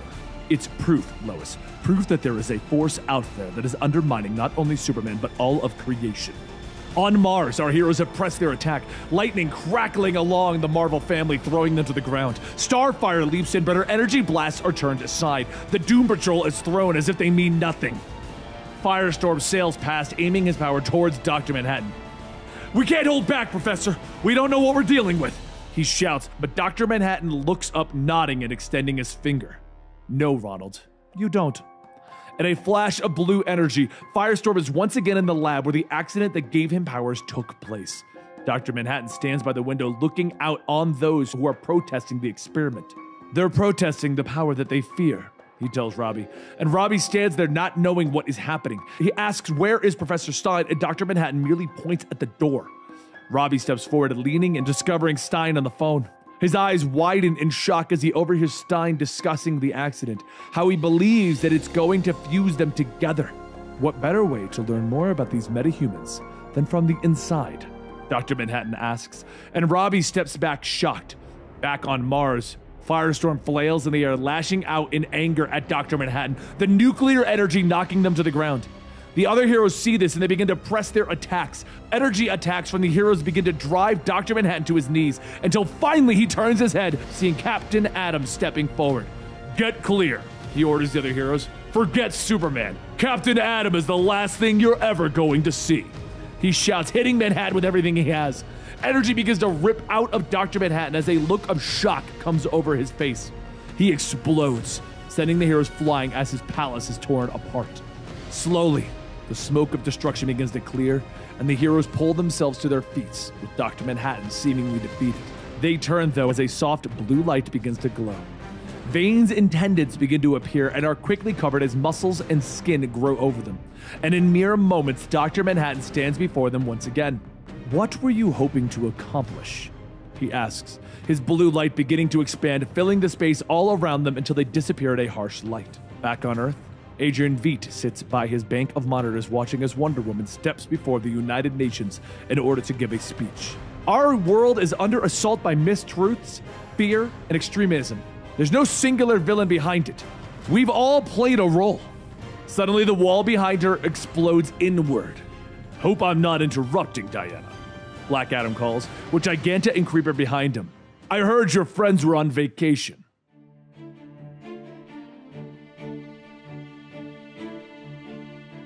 Dr. Manhattan stands on Mars, looking up into the vast void of space. Time is fluid in his eyes, and he can see everything that was, is, and will be all at once. It is November 2nd, 1985 in his world, and he enters the multiverse. In April of 1938, he is drawn to the world of Superman for reasons he doesn't understand.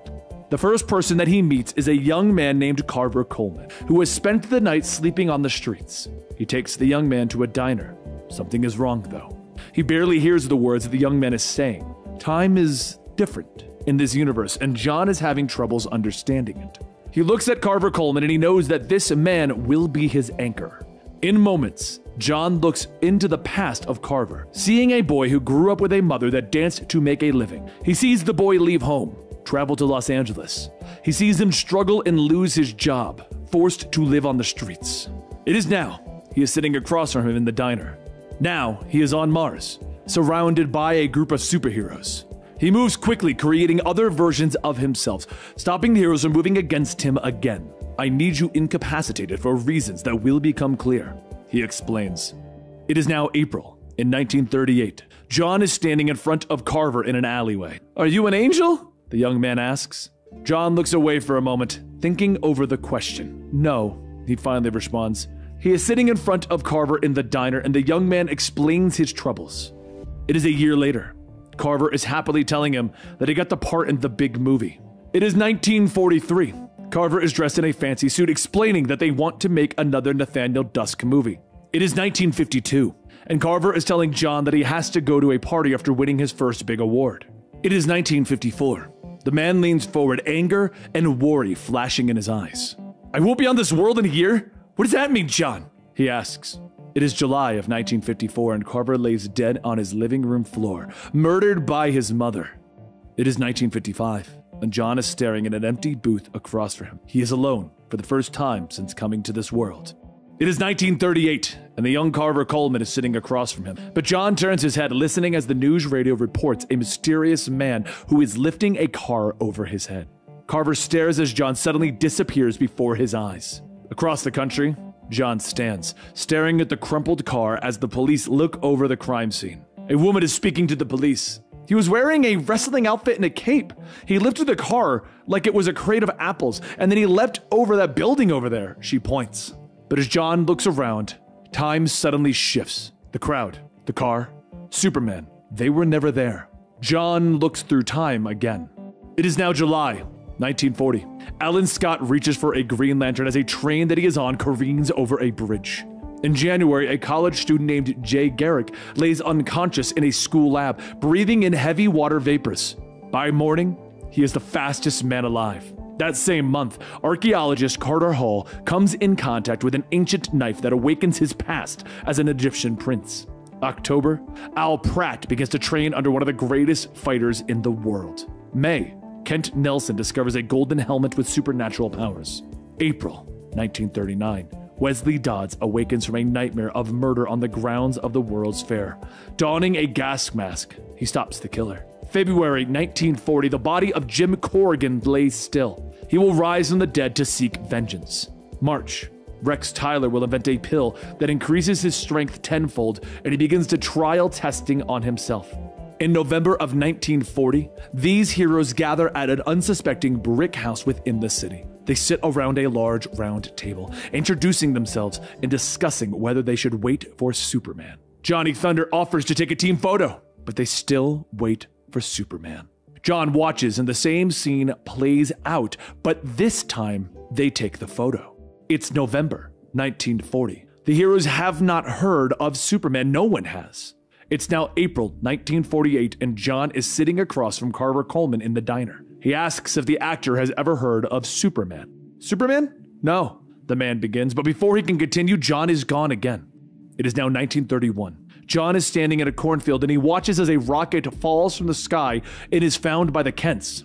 He realizes that Carver Coleman never heard of Superman because an outside force shifted his arrival forward in time. Vibrations of this change not only affect this world, but every world in the multiverse. Instead of 1938, Superman is first seen in 1956.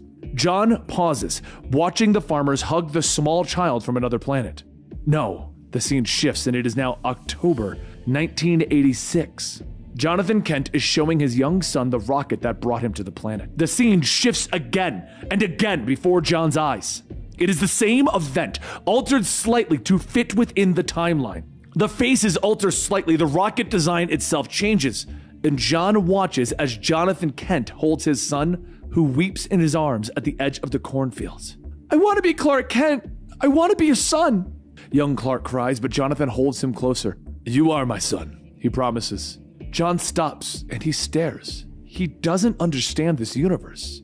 Time shifts again. It is now May 1949 and a young Clark sits by his parents' bedside as they are passing away. Tears in his eyes. October 1986. His parents are alive, helping him put the finishing touches on a uniform that he will wear as Superman. John stands by the gravestones of the Kents. He misunderstood this world. He looks forward in time, following the trail of Superman's influence, and he realizes that this universe is more than it appears, and it is all connected to Superman. John looks back through the past, and he sees the forces such as the Anti-Monitor and the Extant, who are responsible for the shifts in Superman's timeline. He sees this, and he grows curious. It is now July 1940. John reaches out, and he shifts the Green Lantern just out of Alan Scott's reach, a simple act that will reshape the universe around him. The train crashes and Alan Scott never becomes the Green Lantern. History shifts and the multiverse shifts with it. This universe stands apart from the multiverse, John realizes. This is the metaverse. John stands amongst the wreckage of the train, the Green Lantern in his hands. He turns his head, watching as his version of the universe begins to take shape around him. Superman is sent to Earth as before, but much later. The Kents find him, though they are not quite the same loving parents as before. On the night of his senior prom, Jonathan and Martha are killed in a car accident, and John watches as without his parents or other costumed heroes, Clark grows distant from humanity. He becomes angry, lashing out against the world. John watches as Superman finally becomes the hero that he was meant to be. But his tampering with the metaverse did not go unnoticed. Lightning cracks behind him and John turns to see a swirling vortex open up. "I know what you did!" Wally West screams over the sharp hiss of energy. "Whatever you did, they'll stop you," he promises. He tries to reach out for him, and at that moment, John realizes that the metaverse is not passive. The metaverse is an organism fighting to survive. It is now April 1938. John stands before Carver Coleman, who looks concerned. "John, tell me what you see," he asks. John is in the future, and he sees an angered Superman standing before him. The Man of Steel charges, his eyes glowing red as he lashes out with a punch. Then, darkness. It is now June 1954, and Carver Coleman is shaking John by the shoulder. "John, my God, what are you doing here?" "I don't know," John tells him. He knows that Carver will be dead in 10 seconds. The man turns, meaning to make John a drink. He reaches for the bottle of alcohol when his award hits him in the head. Carver's mother ransacked his home, taking what cash and valuables she could find. The murder was never solved. John walks through his own past and his own universe. He is a being of inaction who will meet a being of action. In this metaverse, he knows that he has become the villain. And in the Hall of Justice, Superman opens his eyes. The world is now in chaos. The president has declared that without Superman, America will return to the more traditional deterrence of foreign threats. The soldier reaches out to turn the key, but Batman's hand shoots out, snapping it. "My arm! You broke it!" the man screams. The crowds riot in the streets with mayhem and destruction reigning across the country, and Batman tosses the man, throwing him into a crowd of soldiers that are trying to rush him. He turns as the doors to his right swing open and a new group rushes in. At the manor, Alfred is sitting by the fire. He turns the pages, reading the next line in the journal of Rorschach that was left behind by Reggie, our new Rorschach. Meanwhile, at the United Nations, Wonder Woman throws her lasso of truth around Giganta's arm, tossing her through the wall and into the streets. Civilians run as debris and a giant woman fall around them. Wonder Woman turns, but her body is suddenly hit by magical lightning from behind. "You preach peace, as if that is what the leaders of this bloated, selfish, frightened country want," Black Adam shouts at her. "They are the descendants of those who enslaved your people, Diana, who raped and killed so many of you. They fight for privilege. I fight for the oppressed. I need to know right now, who side are you on? But Diana throws up her bracelets, deflecting the next bolt. Outside the Hall of Justice, the crowd continues to grow, anger crossing their faces as they raise signs crying against Superman's actions. Elsewhere, Lex Luthor and Lois Lane walk through the halls of one of LexCorp's most secure buildings. He explains to her that he was approached by a man claiming to be from another dimension. I was then shot by someone that I presume to be from the same parallel Earth, given that they knew each other. He leads her through the building, explaining what he learned from Ozymandias and the comedian. Meanwhile, back at the Hall of Justice, Clark struggles, pulling himself out of his bed. And over in his lair, Adrian Veidt sits, watching his monitors. The news continues across the world, showing riots and meteorological destruction across the globe. He continues to watch until he realizes that one of the voices isn't coming from the television. Yes, I hear you, he says as he stands. All these screens, I thought you were one of them. He walks through the lair, Bubastis in his hand, and he passes the cell of Johnny Thunder where the old man sits crying. He finally stops at the door of Saturn Girl. What do you want? I know why I can't read your mind, she tells him, speaking from the shadows thrown off the window on the wall. Adrian smiles. Meanwhile, at LexCorp, the large door slides open and inside, Lex places his finger on a fingerprint screener. This is the most secure building that I possess, housing the secrets to the very nature of the universe, which I will prove to you revolves around me, he tells her as the door slides open. Have you ever heard of Carver Coleman? He asks. Lois looks around confused. Lex explains to her that the actor was killed in 1954, but the murder was never solved. Eventually, the items that remained in Carver's estate went up for auction. One of those items belongs to me, he tells her, holding up an old photograph. Lois takes the picture confused, asking, what is so special about this? And Lex tells her, I've been tracking strange anomalies since I was a boy. The story behind this picture has always eluded me. 2 years ago, Lex was moving through a dark field in the night. A flash of energy behind some trees drew his attention and he pushed through. On the other side, he witnessed the Flash and Wally West hugging. How could I ever forget you? The Flash asked, but Lex discovered that the flashes were not the cause of the energy spikes. He turns and he sees a photograph lying in the grass. This picture is connected to the rebirth of Kid Flash? Lois asks. In a way, it is.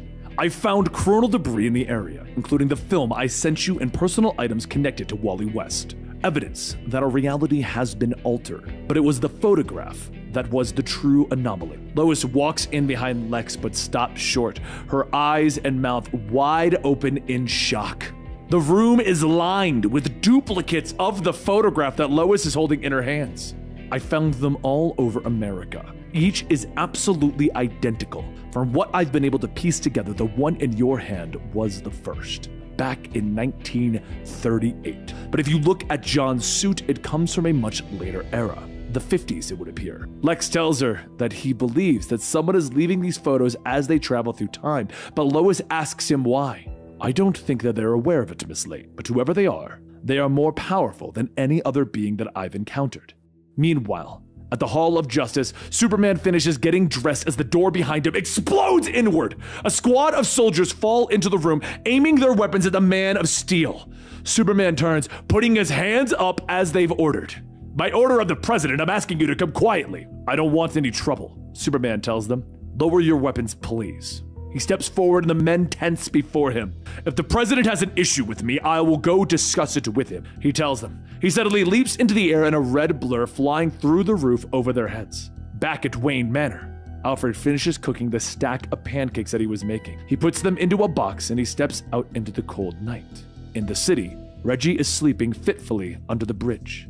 Nightmares filling his dreams as he pulls the small blanket that he owns tighter. He sees his father speaking with the Kovacs, his eyes bright with confidence. The door opens and a gout of flame erupts, burning his father alive. Reggie screams and Rorschach is standing before him, his hands coming through the bars to clutch Reggie's throat. He screams, coming awake to find Alfred leaning over him. The man stops, not wanting to startle Reggie. Do you remember me? I'm Alfred Pennyworth. You like my cooking. I've read the journal. I'm sorry we didn't believe you before, but we do now. Alfred reaches into his bag, pulling out the box of pancakes. Bruce has asked me to find you, to help us locate Ozymandias so that we can prove Superman's innocence. So, we can stop him from doing to our world what he did to yours. He opens the box, showing the pancakes. And I thought you might be hungry. Reggie slaps the box away, screaming at Alfred. Put me in prison! Let me to rot, not Rorschach! He yells before running away into the night. In his lair, Saturn Girl questions why she can't see the truth within Ozymandias' mind. So he explains it to her. I knew that John would never listen to me, so instead I used Mime and Marionette. I knew that John hadn't saved the two villains because of Marionette's pregnancy, but rather for the future that he had seen for her son, that the boy would be adopted by a woman that had been important to John at one point in his life. So you broke them out of jail? Not me, my other puppet. He tells them that Reggie Long believed that Adrian was dying of cancer. A facade that I maintained until John exposed the truth. Reggie believed that I was overwhelmed with guilt and shame over the tragedy of New York. Adrian used that to get Reggie to break the two villains out of jail, and once the group was together, they came to this world. Poor Reggie, he had no idea that he was wearing the mask of the man that had destroyed his parents. Once we arrived in this world, though, I realized that John had found someplace special. A schizophrenic society overrun with superpowers and costume. He came here to be with his own kind. When John refused to help us, believing that a confrontation with Superman would lead to his or this universe's oblivion, I came up with a new plan, one to save both worlds.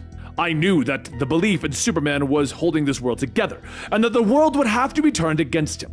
I discovered that the Superman theory had a partial truth to it, and I forced the confrontation in Moscow, knowing that Superman would be forced to intervene. I used Bubastis to create the detonation, knowing that the heroes of the world would trace that energy to John in Mars, resulting in a battle that would remove Superman's allies.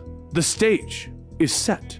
Meanwhile, on the White House lawn, Black Adam and his team of supervillains stalk forward, but the wind suddenly rushes by them and Superman stands in the way of their objective. I'm still catching up, but I know enough to know that this has gone on too far, Superman tells Adam, determination on his face. You have one chance to stand aside, Superman, Adam warns him, and the villains begin to circle the Man of Steel. The blow is strong enough to knock Superman through the city. In 6 seconds, Superman will see me, John thinks, breaking through the White House lawn walls and colliding with a building in Pennsylvania Avenue. He stands up, turning. Dr. Manhattan stands before him, staring at the Man of Steel. It is now, John thinks. He watches as Superman realizes who he is. It is Superman. It is me. It is us. It is the world. It is time. It's time.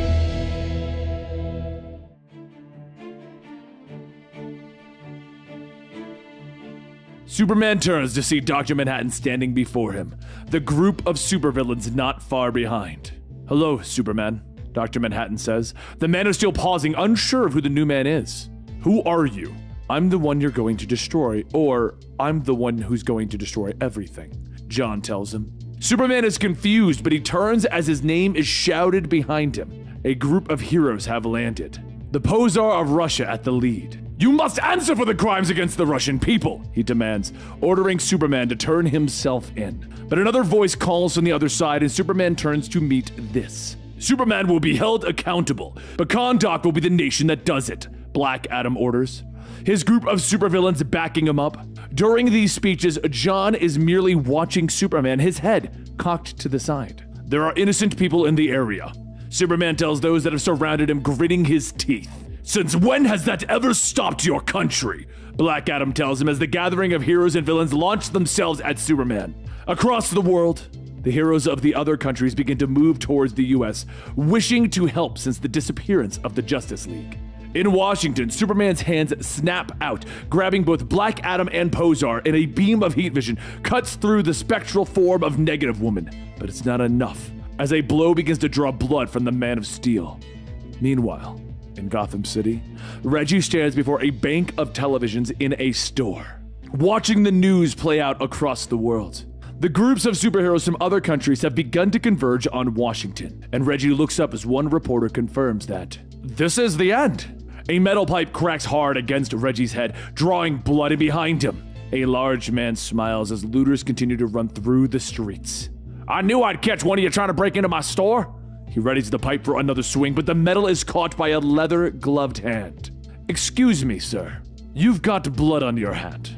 Alfred Pennyworth tells him, spinning the pipe around, knocking the man across the face. Reggie looks up at the man who's been trying to find him for most of the night, blood still oozing from his head. Told you, leave me alone, he gasps, and Alfred nods, looking down at the unconscious man. If I did that, where would we be? I require your assistance. Superman does. Alfred pulls out the Rorschach mask, asking Reggie to help them find Ozymandias before it's too late. Reggie reels at the mask, trying to get back up. But before Alfred can say the name, Reggie grabs him, slamming him into the front window. Monster's name! Monster's face! Filled with emptiness! Tears begin to fill his eyes as Superman takes blow after blow in Washington. Your world's going to end like mine, Reggie tells Alfred. Alfred looks into the scared man's eyes. It will unless we do something to save it. But when Reggie looks at the mask, he sees a world with no future. He sees the man that took all the hope from his father. He sees a world that is teetering on the edge of darkness, fighting over stupid policies. Why not let the ugly world destroy itself before we're dragged down into the darkness with it? Reggie asks Alfred, when suddenly light shines from above and Reggie looks up to see Batman swooping into the streets. I know, you tried to warn me. I'm sorry. John watches as Superman falters under the gathering of the superpowered, blows raining upon him, both physical and energy. John watches as a car sails through the air at a mother and her young daughter, and they're cowering in fear. Shut your eyes, the mother tells her daughter, holding her close as the car is about to crush them. But Superman is there, catching the hunk of metal, tossing it aside. He turns, immediately jumping back into the fight. Whoever you are, help these people! He yells at Dr. Manhattan, but John just watches as another blast hits Superman in the chest. I don't help. I've already seen it. Lightning cracks against Superman, and he stumbles, dropping to his knees, blood leaking between his clenched teeth. I can't do this alone, he whispers. A photo of John and Laney drifts down through the air, landing in the pavement. John looks up at the sky, seeing the other photos. Less than 4 minutes now. At LexCorp, Lex Luthor tells Lois Lane to use everything that he told her to write a story, to tell the world that he was the one who discovered their history has been tampered with by a being from another dimension. I want credit for my work, he tells her, reaching for the vibrational emitter gun in his weapons room. In the streets of Gotham, Mime and Marionette continue to lead the police on a high-speed car chase, the comedian still tied up in the back. Do you believe what Dr. Manhattan does? Batman asks Reggie. That everything is preordained. I read Korvac's journal. I know who Dr. Manhattan is. You know who Rorschach is then? No, I can't wear a mask. Reggie tells him that his friend Byron lied to him, made him put on the mask of the man who destroyed his family. You see a monster when you look at the mask, but you can take it. You can change it. Make people see something else. Batman tells him, handing him the mask. And in Washington, Superman is struggling to his feet, fire and smoke drifting around him as the battle continues, and he turns to Dr. Manhattan again. How can you stand there and not do anything? My world once had a chance at peace, but after I left, I lost it. It fell into war. It's burning even now, John tells him. He holds his hands up before Superman, the city burning around them. I am the one behind the changes in your life. The loss of mentors you've never known. The friends you've forgotten. More specifically, I am the one responsible for the deaths of your parents. He tells him, I changed your life, Superman. Out of cold curiosity, will you destroy me for it? Or will I defend myself despite my sins? Superman's eyes suddenly begin to burn red, and he launches himself at Dr. Manhattan. The man closes his eyes, waiting for the end to come. But Superman's fist rushes past him, connecting with the Posar and knocking him away. Why would you defend me? John asks, surprise in his voice. Superman pants by him, trying to catch his breath. I don't know what to think about all of this, but I do know that right now, you have a choice to make. Who is she? Superman asks, and John looks down at one of the photos of Laney that has fallen to his feet. You created those photos every time you took a step. I assume that she is important to you, Superman tells him. He then stands before him, looking into the eyes of Dr. Manhattan. Maybe the darkness that you see, maybe it takes everything that you have to save your world. Maybe you can make that choice, he tells him, looking over his shoulder, seeing the group ready to attack him again. But John waves his hand, and everything begins to slow. Yes, I understand now. Everything ends. He knows as he begins to glow brighter and brighter, blinding the world around him. Everything beginning to disappear, leaving only Superman's symbol on the ground. Until that too drifts away, and darkness envelops everyone, because there is nothing but darkness. A planet explodes as if lighting the darkness, as if starting the universe. And from the destruction, a rocket ship barrels through space. And as always, it begins with a child. The metaverse forms around the child who will one day become Superman. It lands on Earth in different times and in different eras. In one, Jonathan Kent is telling his young son to hide his powers, that the world isn't ready to see someone like him. But Dr. Manhattan goes back, shifting the Green Lantern back within the grasp of Alan Scott, saving himself and becoming the Green Lantern. Jonathan Kent then tells his son that the world had heroes once, the Justice Society of America, and that if Clark was ready to show the world everything that he is capable of, well, the world is ready too. Clark smiles, thanking his pa, getting out of the truck to go to his dance. In one world, this is the night that Superman lost his parents. The truck is rear-ended, sending it careening into a tree. But in this world, Clark isn't hiding. He isn't afraid, and he's inspired by the heroes of the past, and he steps into the light, and the truck is stopped by Superboy. In this world, the Justice Society exists, and because of this, Superboy exists. Because Superboy exists, the Legion of Superheroes exists. As the metaverse reforms, time catches back up, and Adrian stands in his lair, watching the events unfold on the news. Babastus hissing in his hands as they both begin to feel the change. There's a bright light and a legionary ring is suddenly gone. And in his cell, Johnny Thunder turns to find the Green Lantern glowing bright, a voice calling out to him asking if he forgot. I did, didn't I? He smiles before yelling, "Say you!" In Washington, Black Adam punches Superman across the face as the hero is overwhelmed, but everyone is suddenly thrown clear of the Man of Steel. A little telepathic push will clear them away, someone calls, and Superman looks up confused. Who? The smoke and the fire below begin to clear, showing a new group of heroes. You remember us now, don't you, Cal? Sorry to relate, son.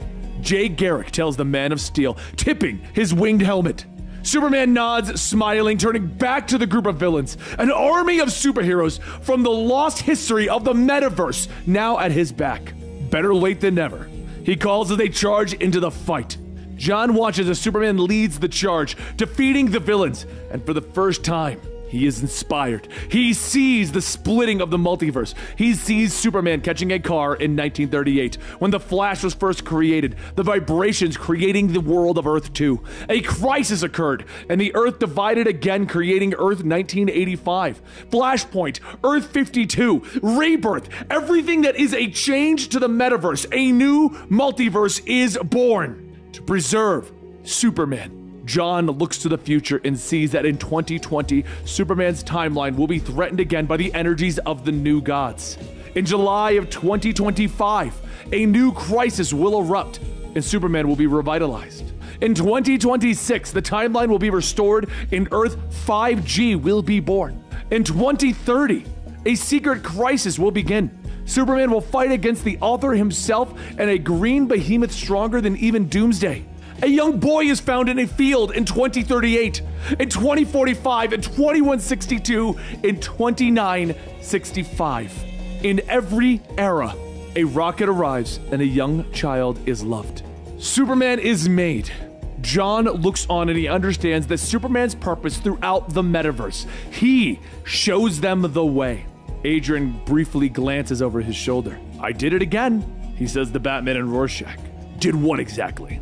Everything we needed to clear Superman was on your ship. Batman tells him, yes, I know. It's all going according to plan. Suddenly the room is filled with a blue light, and Batman is left standing in the room alone. They all appear in front of the Washington Monument, standing beside Mime and Marionette and the comedian. I know what you've done, Adrian. Adrian nods, explaining that he knew that Superman could convince him. He just had to arrange the meeting. Let's go home. Everyone lives today. That's when a gunshot echoes throughout the empty space as a round cuts through Adrian's stomach. Except maybe you, Vite. Goddamn asshole. The comedian spits, his pistol smoking in his hand. He turns the gun to Mime and Marionette when suddenly he begins to vibrate. Lex Luthor standing there aiming his vibrational emitter at the man and smiling. He's sending him back to where he came from. Edward Blake disappears, returning to the point in time where Dr. Manhattan pulled him out of. The comedian sailing through the air and and he hits the pavement below his apartment. Reggie leans over Adrian. We all get what we want, Reggie. I get to die a hero. John gets a purpose. You get revenge. But Reggie pulls off the Rorschach mask, jamming it into the wound to stop the bleeding. You live. Pay for your crimes. Rot in prison. Reggie snarls at him. John turns to Mime and Marionette, telling them that they will not be returning to their world. We want our son back, Marionette yells at him, but John nods, telling her that his plan is for them to see their son again, and he will need an anchor in this world. As I did. In a flash, John is gone. It is 1954, and he arrives once more at the diner where he was going to meet Carver Coleman. The man sits across from him, shocked to have learned that he won't be on this world in 1 year. I have not been a good friend to Carver, but I can see so many futures now. Can make a good choice. John tells him, looking at his friend. Don't be afraid of what you feel. Carver would come out when his mother blackmailed him, telling the world his secret. Shunned for a time, he would eventually find acceptance in Hollywood, passing on in 2005 with his partner of 40 years at his side. The news plays out, and Clark listens with his super hearing as he and Lois walk through the streets of Metropolis. He tells her that there's a long road ahead, but she knows. But it's not too late. You did it. You reached him. You changed him, and he'll change someone too. Because if you have faith in that, there's hope in us all. They stop in front of the Daily Planet as John and Martha Kent greet them. The loving parents run to their children, hugging Clark close. It's so good to see you, Clark smiles, holding his mother. In a blue flash, John emerges once more into his world. It is in ruins around him, but John looks around, and he walks, and with each step, flowers begin to bloom. He sees the future. He sees a young girl standing outside of Adrian's prison, obsessed with his rise and fall. On her 16th birthday, she'll call herself Nostalgia, standing with a full-grown Bubastis by her side. Time shifts, and Marionette has given birth to her son. The nurse will look to the baby basket to find the child missing, and John is walking through the park, the child in his arms. He is standing on Mars with him, pointing to the stars. He looks down at the child, a smile on his face, and in a brief moment he sees a life different, a life where he didn't get his powers, where he and Lainey were happy, and they had children. He smiles as he walks through the world, flowers growing in his footsteps behind him. He begins to drift away as the last of his powers are given to the boy. And inside the Hollis household, the woman is making pancakes. The doorbell rings and the young daughter runs to the door. Oh, hi. Can I help you? She asks the young boy who stands before her. The boy is dressed in a suit and the symbol of the atom is on his forehead. I'm sorry to bother you, but a friend of your mom and dad's brought me here. He said that they'll know what to do. She smiles at the strange boy. My mom and dad are making pancakes for lunch. Do you want some? My name's Sally. What's yours?